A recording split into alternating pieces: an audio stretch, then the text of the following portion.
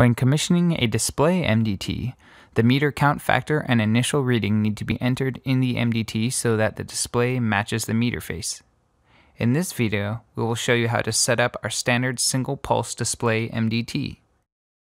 Connect the meter to the MDT as shown in the wiring and MDT to its associated meter video, then record the initial meter reading. Connect the MDT to your laptop using the provided USB cable. In the CIT, click on DMDT in the main menu. Click on Connect and Commission to automatically commission your MDT to the DCAP if the unit hasn't been commissioned beforehand.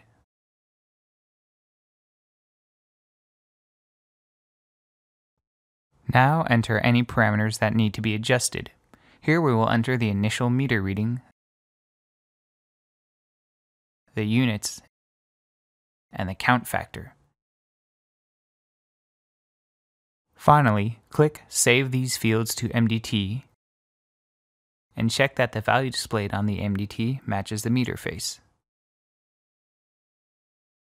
You can also enter location information if needed in the Node View tab.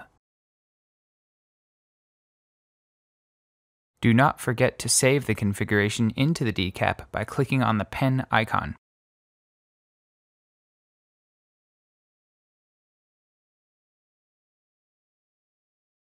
If you have any further questions, please feel free to reach out to us at the information here.